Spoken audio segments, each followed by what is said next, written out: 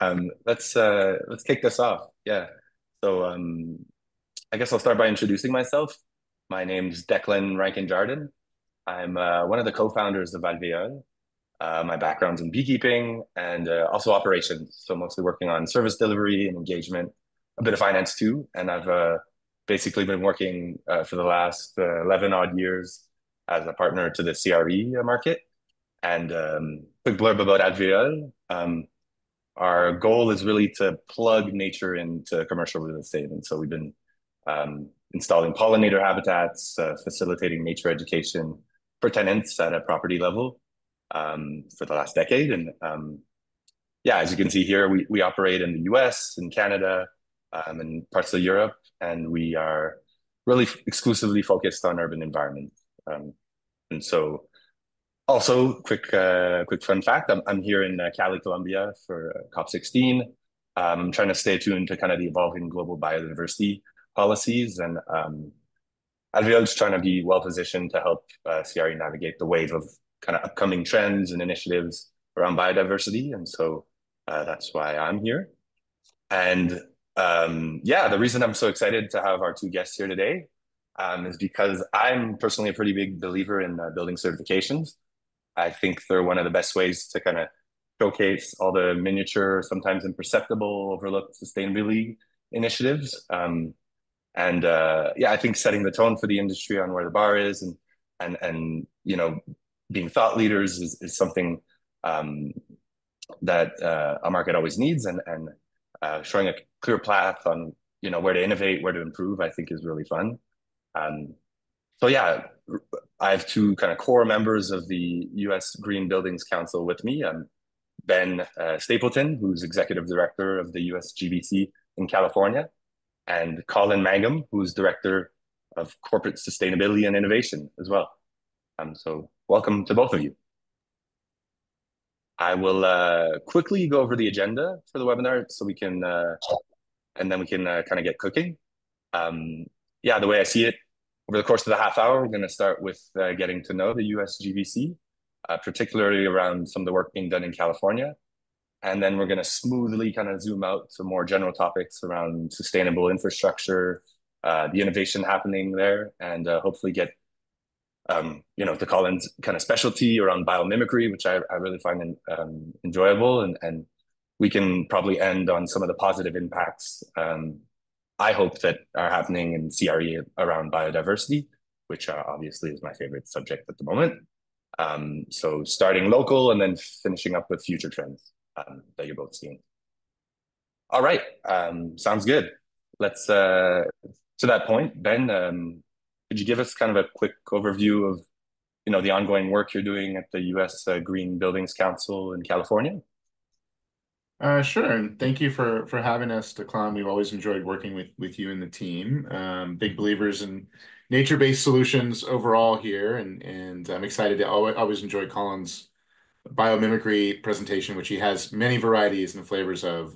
He could probably spend a better part of this week going through that presentation if you had the time. It's diverse, Ben. It's diverse. Just like nature, Colin. See? Um, so, hello, my name is Ben Stapleton. I'm the executive director here at the U.S. Green Building Council of California. We are an independent nonprofit, so I always like to say for California, by California. Our mission is really to leverage the built environment as an entry point to help make California a more sustainable, resilient, and equitable place for all. We do that through direct community engagement and education. We have a portfolio of 15 programs that we run throughout California focused on workforce development, direct work in low-income housing, both single-family, multifamily. We do a bunch of work on innovation, and we work with startups. Colin's going to talk about some of that work here a little bit later. And all this is really to lift people up, no matter where they are, to have agency and be able to use the environment around them to create positive change in the world. I feel like this always shocks people a little bit when I say this, but any green building certification plays a role in the market in providing a structure and a process for people to look at how do they approach buildings. LEED is one of those. We help promote, LEED as a certification and LEED related education, LEED buildings here across California. LEAD, which is Leadership in Environmental Engineering and Design. It's always great to kind of break down the acronyms. Is the globally leading certification, not just around green buildings, but I would argue as a green building nerd, around sustainability in general, and really has led the movement. If you look a lot of what ESG is pushing on today, a lot of that's been built on a lot of the best practices and approaches that we've created in the green building industry for years. And I actually was able to share some time with David Godfrey, who's the founder of USGBC and the World Green Building Council. In fact, over the last year, we've developed a bit of relationship. I spend time with him every couple of weeks or so. And one of the things he said, we had a big launch party for our Bay Area community last Thursday, is that I think there's 78 green building councils around the world now, including ours now here in California. And that's really because people are the same who are in our community, whether they're here, whether they're in Colombia, even Canadians, even Canadians, in that we're all a group of misfits and nerds who really believe in the power of our work to help make the world a better place, and that's what brings us together. And that's really, here at USGBC California. We're here to welcome all those people in and figure out how we work together to make that change happen. So that's my statement, and I'm sticking to it for what it's worth. Amazing. I covered all this. Yeah. You can go to the next slide. Actually, that's fine. So I don't know if they're advancing. Dun, dun, dun, dun. Next slide. Oh, perfect. One of the things that I'll frame just around the work we do, which I think is important, is California has been a global leader in the fight against climate change. A lot of people don't know this, but California is the fifth largest economy in the world. We have the largest manufacturing base in the U.S., the largest agricultural base in the U.S., the largest logistics hub in the U.S. We have Hollywood, we have Silicon Valley, and obviously because I'm a Californian, all I care about is myself. But I really believe California is sort of a microcosm of the world. One of my favorite things about our state is that we have the largest population outside of their home country of over 65 different ethnicities. And we experience issues around flooding, extreme heat, air quality, water scarcity. These are issues that people experience all around the world. But I actually believe that we have the opportunity to solve a lot of those challenges in California because we tend to have pretty good political alignment. May not seem that way all the time. We have the capital, both intellectual and people, but also financial to help make that change. And so I've really been pushing and urging our community that not only do we have this opportunity to help solve a lot of these challenges, but we actually have the responsibility to solve those. And with as diverse of a community as we have here across the state, then we can hopefully export those solutions out to the rest of the world. So next slide, please. And so our mission here, I've already covered some of that, but you'll notice that the leading, educating, connecting, advocating, those are all action-oriented words. And so we're really focused on the action. I know we're here on a webinar today. I always say it's about what happens between the events. Events are important. They play a role to educate, inspire, connect people, some of the other words you see here. But events themselves are not getting the work done, right? I mean, it's all about what happens between those events. And so I think here in the climate community, it's great that we're out and connecting with each other and being inspired. And now we need to continue to dig in and figure out how we translate that to action. So next slide, please. One thing I'd be remiss if I didn't mention is that we're having our big annual conference, the California Green Building Conference, next May at Fort Mason in San Francisco. The last couple of years, we've had about 1,500 attendees. We've had it in LA. For me, my vision, this is like a green building nerd festival. So we have art, we have music, we have bees, we have a bunch of technology solutions, and you're able to learn from people, connect with things, have a great time, and be inspired to move everything forward. So I hope folks can make it out. And with that, I'm going to turn things over to Colin Mangum, who's our Director for Corporate Sustainability and Innovation and an old school biomimicry nerd at heart. So over to you, Colin. Aren't we all, though, Ben? Well, I mean, the basis of who we are as human beings, it's probably true. Yeah. And that's our webinar, folks. So just quickly, this is mainly for framing of not only what I do, but mainly what will inform what I talk about, particularly in this webinar.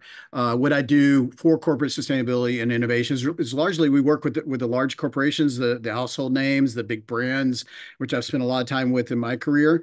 Even Fortune 50, et cetera, but also the smaller companies, the 1 and 2 and 5 and 10 person companies that are actually making the impacts, maxing their credit cards to really focus on whatever that solution is out on the front lines, literally leading edge, bleeding edge, that the larger corporations aren't seeing. And then we sometimes mix those two together because, as we know how the world works, a lot of the larger animals will actually work with the smaller animals and help them to evolve and survive and thrive. And so that's we do connect. We'll help the larger corporations.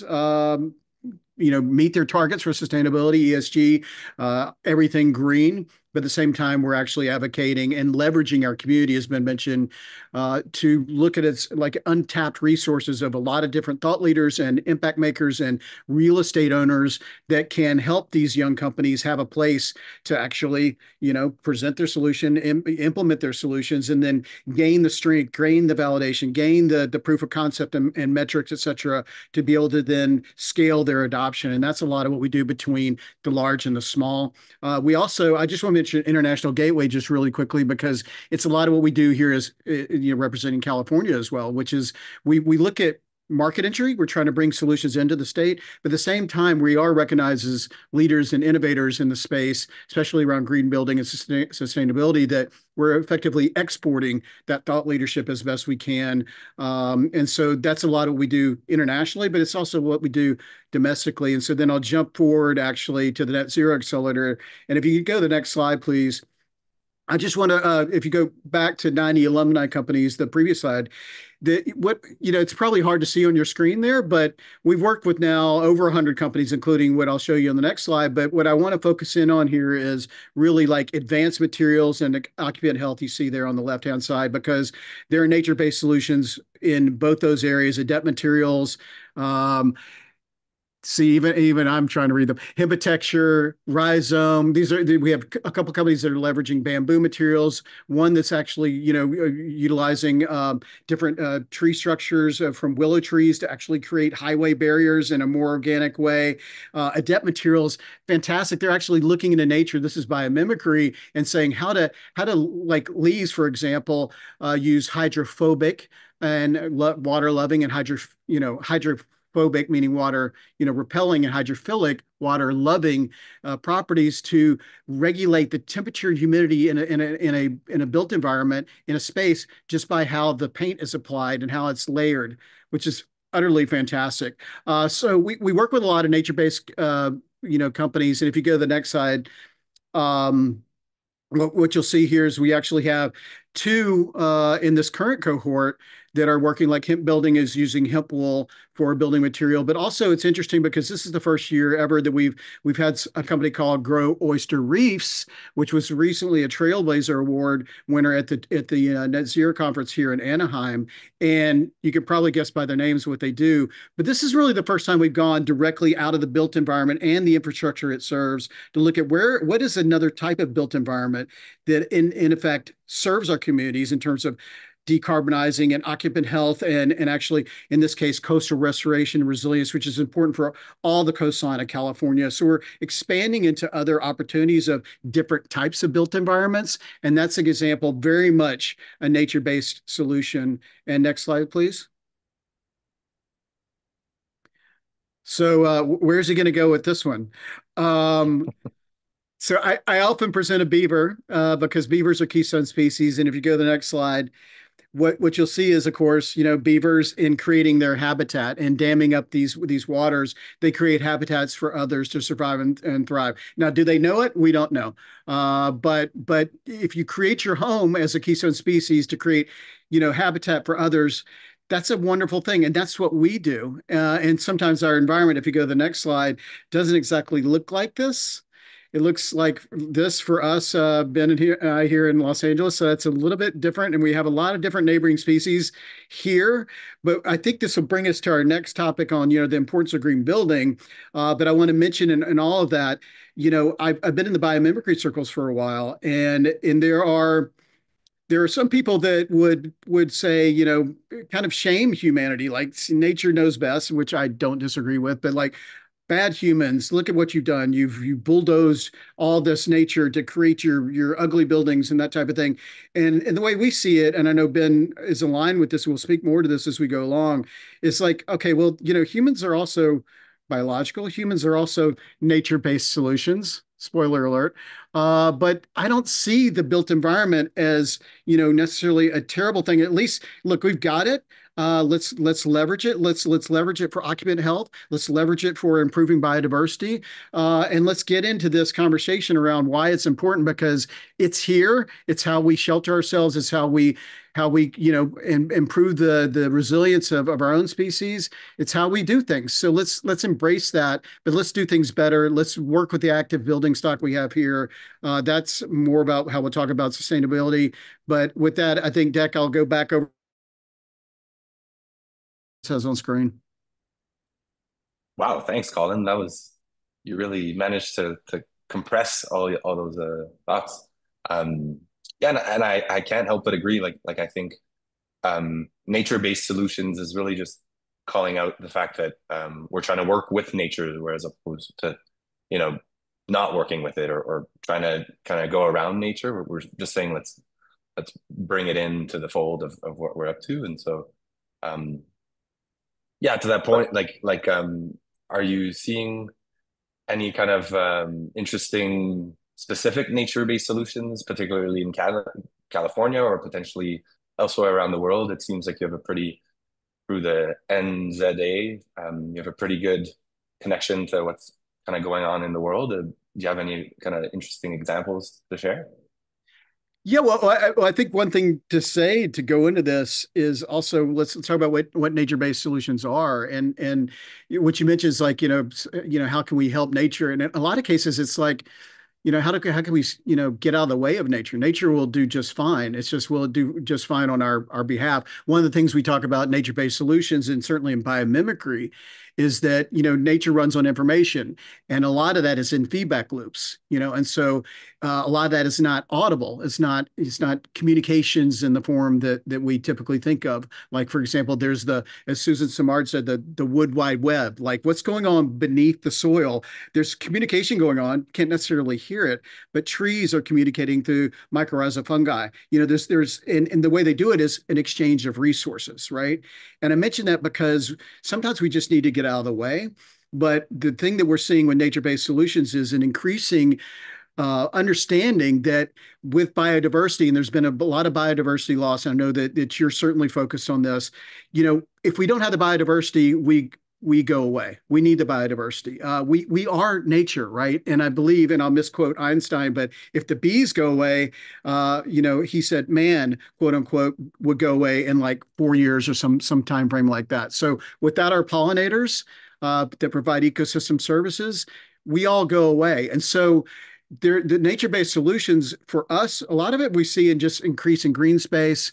We see it largely in actually bioutilization of using plants, not only for healthier environments in terms of the air quality and those types of things, also bioremediation, as we see like there are contaminated sites, for example, in I'll just mention like South LA, underserved, economically disadvantaged communities where like an entire city block has been chain linked off for the better part of 20 years because no one will step up and say, all right, well, there's been industrial use there that's contaminated the soil, and let's do something about it. Now that we're starting to do those things, but had we planted things there that could volatilize, meaning, plants can take the contaminants and get them into the air in a safe way or hold them in place, or we can use worms and fungi and other organisms to actually, remediate that site.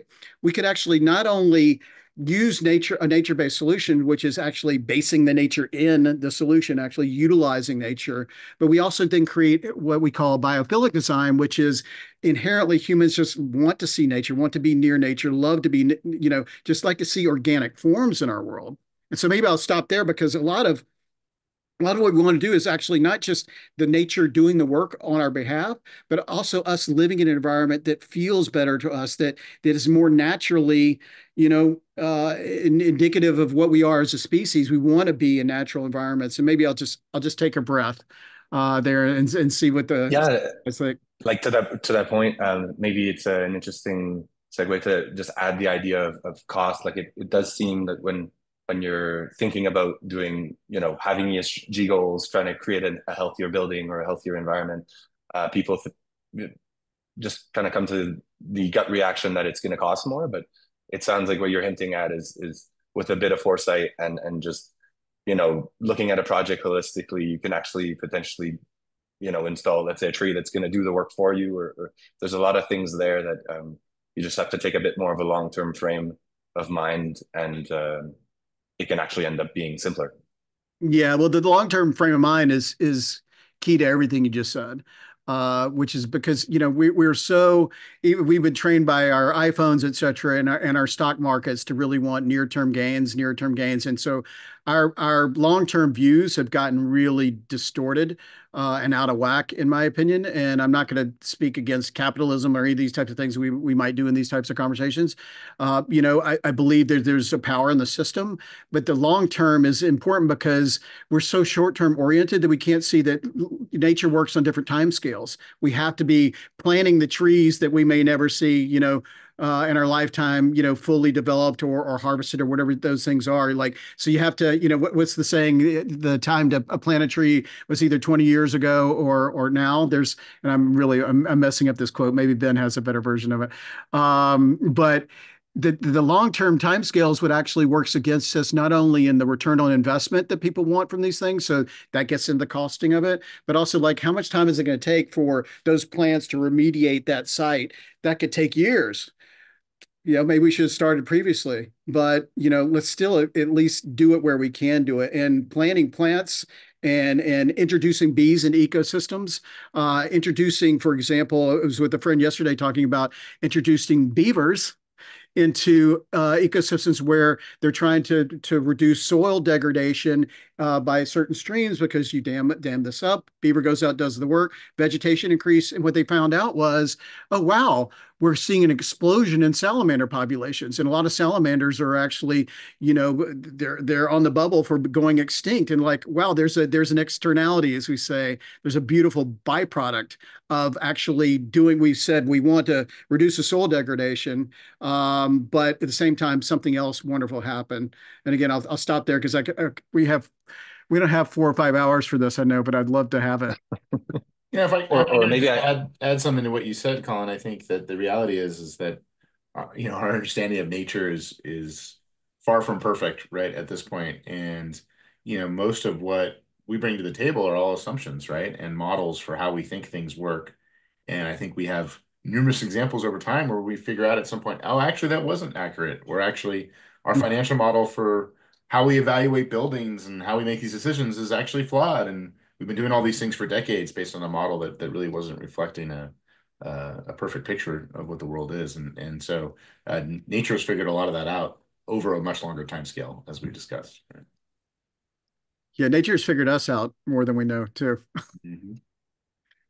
So, in terms of maybe you can speak to this, then, like market adoption. How do you see, just more generally, potentially in California, how biophilic design and nature-based solutions are coming? Is there like, where are we in the like phase of early adopters to kind of, do you speak to that a little bit?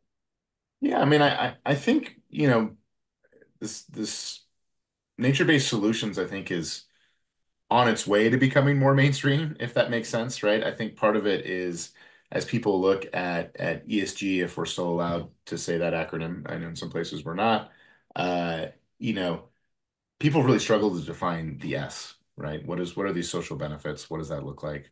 A lot of that has turned into things that could be, nature-based type solutions that are benefiting people and the environment around their projects. And I think we see great returns, right, in nature-based solutions that we're just starting to understand, whether that's, looking at carbon credits or ways that we can, use offsets. People are finding ways to create projects that are nature-based solutions that they're trying to tag value to. So, more and more, I think this is becoming a big thing. And the other thing I think is that we're starting to realize more of the co-benefits, which this wheel here speaks to well, of why nature-based solutions are so important, right? Because it's not just that we're tackling one thing, it's that everything's connected. And I'll use as an example, just landscape. When we're doing landscape retrofits, the value of using native plants, it's not just about, hey, these plants are better adapted to the environment, may use less water. That's a great reason and goal, but they're also more fire resistant.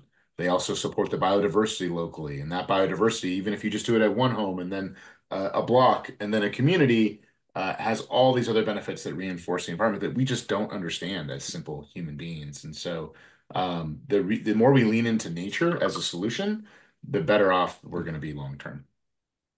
It's a great example, Ben, of like wildfire defense. And certainly that's a local challenge we have here. Nature's one of nature's principles is being locally attuned, but like home hardening, right? By planting native plants is great for wildfire defense. And I think also I'll just make one more point back to Deck, what you mentioned about costs, like a green roof, for example, where you might actually have pollinators. That can reduce, the load on electricity for HVAC by like 30%. So your costs can be greatly reduced as a function of the things that it actually reduces in other areas. So it may cost this to do that on top of that roof. You have to put in some extra support for the roof, and there's certainly there's water management, et cetera. But ultimately, the cost of reducing the energy load on the building is what we look at. Yeah, and it seems like tenants are becoming a little more aware of these things and requesting them too. So it kind of yeah. So it sounds really positive. I'm not surprised here. It's already 12:30. So we sped through that. Do you have do you guys want to sum up, or are there any things we potentially didn't hit before we start taking a couple of questions? I would just say that we're still, I think, at hopefully right at the beginning of this journey. I would say we don't have all this figured out, but I think using a business approach to better promote and scale nature-based solutions like you're doing at Alvéole is incredibly important. And that'll help us continue to make the business case, that whether we like it or not, we live in a capitalistic society, most of us. I know there may be people here from other places, and we need to leverage that framework to move things forward. That requires us shifting the framework, right? That requires us tagging monetary value to what some of these things are so that we can shift the system. So I would just encourage people to continue to lean into that and figure out how do we actually pitch and talk about the ROI of these solutions. I think something that hurt the green building movement for so long is that we kept saying this was the right thing to do. That's great. We all know it's the right thing to do, but unless the hard work is making the business case as to why, and that's where we should be spending our time because that'll help things scale faster and faster. Amazing. Um, well, I wanted to touch on one little thing. I don't know um, if I think it's kind of relevant. I've been curious to know if you have any insights on lead version 5, if there's anything you're hearing. I know it's in kind of the process. Not sure when it's going to be ready, but I'd love to hear you guys talk a little bit about And that. lead version 5, had a large time period of public comment this year. I think the intent is that a lot of those comments are wrapped into an updated version of lead version 5 as we head into next year. And there'll be a pilot phase of that before things are finalized.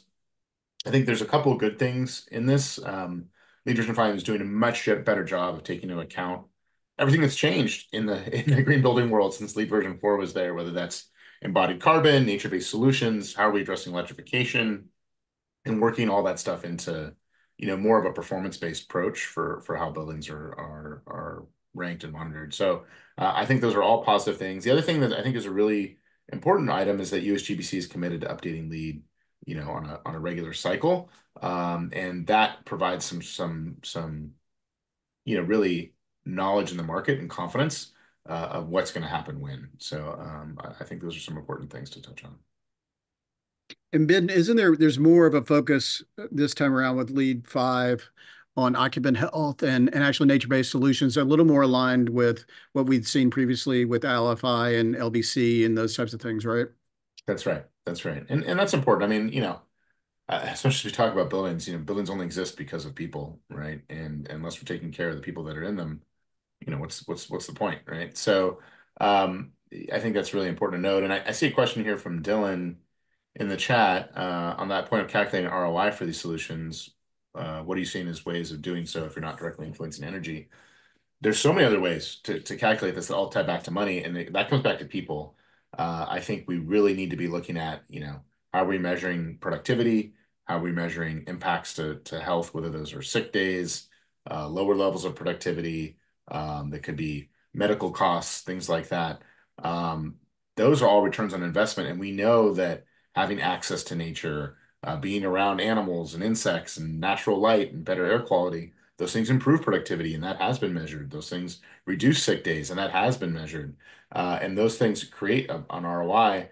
People focus so much on the rental rate they may pay for the space or how much they're paying on a per square foot basis for energy. Typically the amount of money they're spending on their people in that space is 100 times at least that amount.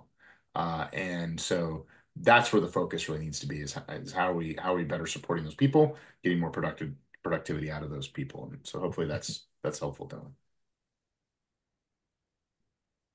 Okay, there's another question earlier around from John Payne. I went to a USGB Council meetup in Chicago about a year and a half ago, and they mentioned that the companies could no longer get lead points for nature-based solutions like setting up beehives on a green roof. Is that still the case?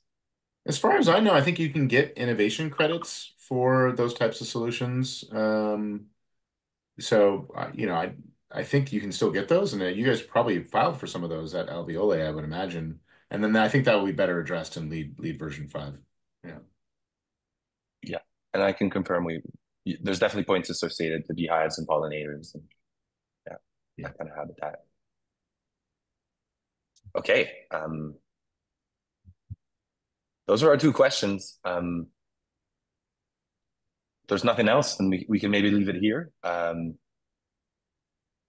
Colin, do you have any other thoughts or emerging trends that you'd care to share? Anything you're seeing down the pike? Well, I think if we're going to wrap it up a little bit, I'll speak to the macro. One thing that I know and what I love about our work here and what I've loved with my work, even the biomimicry community, biomimicry 3.8, the Institute, et cetera, is just how aligned everyone is as a community on, as Ben said earlier, we know this is the right thing to do. It makes my day to day so wonderful to not have to convince too many people like this is the right thing to do. I'm working with people, everybody on our team here is like, of course, why we don't even need to talk about that. It really it accelerates everything you want to do in your day, and it just really makes it nice. However, where we don't always align across the community of especially nonprofits that are all grasping for different sometimes the same resources is how to go about it, how to prioritize it. And so what I'm seeing though as an emerging trend is biophilic design, for example, and understanding that it's not just bioutilization, but it's also just incorporating like organic structures into architecture. And we work a lot with the AEC community of architects, engineers, and construction companies. And so how are we actually engineering? How are we actually architecting things in our forms that actually have function? Nature, form follows function, right? And so, and architecture follows nature, and you can get really rabbit holed into this in the best of ways and into the Warren.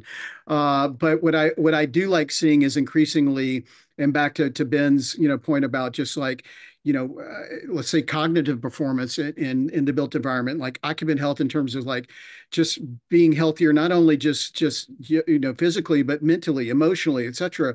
What we're seeing is like organic forms inside of our buildings, not just green walls and those types of things, like even like how a staircase is formed or how an office environment has a flow to it, a fluidity to it. We're now really thinking about that human empathy. We see that with human-centered design based with nature-based solutions. Now we're seeing that kind of that confluence of those two types of things really beginning to be a trend. And so I'm loving the trend of biophilic design. And I'll give you one example I happen to love, which is there's a sense of peril. And I mentioned staircases, for example, but how a staircase might be formed so that so it looks like it's not really doesn't have the conventional underpinnings of it.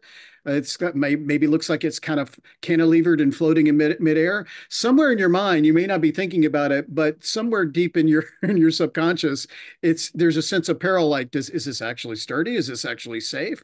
And just escalating, just walking that staircase up to your office, let's say, or into your home, back in your mind somewhere, there's something telling you to be more alert.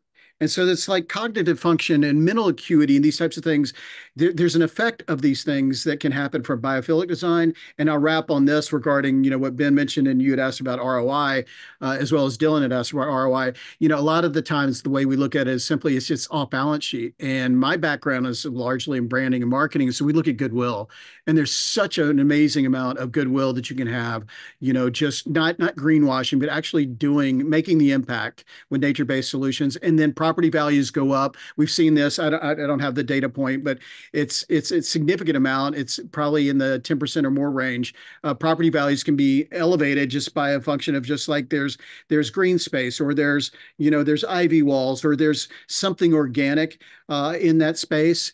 And so that's where you begin to see that's certainly a shorter term effect with property values, and we see in CRE, but certainly the longer term effect and all the externalities and all the data layers you can put over these things as we look at a lot of the importance of data, and especially AI coming on board to say, all right, well, if you did this, how that might help this, and then how that might help this. And so it all kind of works. And now we're talking about what? We're talking about diversity, which informs biodiversity. And then back to you, because this is what we're really all focused on. We are biodiversity. We are nature. I'll leave us on that. So let's not think about nature as something out there, something outside of us. That's where some of the challenges happen. Let's not think about learning about nature. Let's start learning from nature. Nature is our mentor. Nature is wiser than we know, especially in the collective intelligence of it all. So let's just remember we are nature. And so as such, we need nature, and we are, in fact, nature-based solutions. Amazing. What a way to finish things off.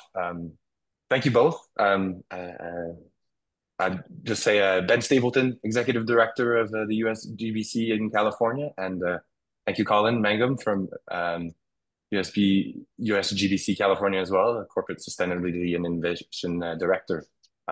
Thank you to everyone that attended. This was my first time hosting a webinar, hopefully not the last. And yeah, looking forward to connecting and have a nice afternoon. Thanks, everyone.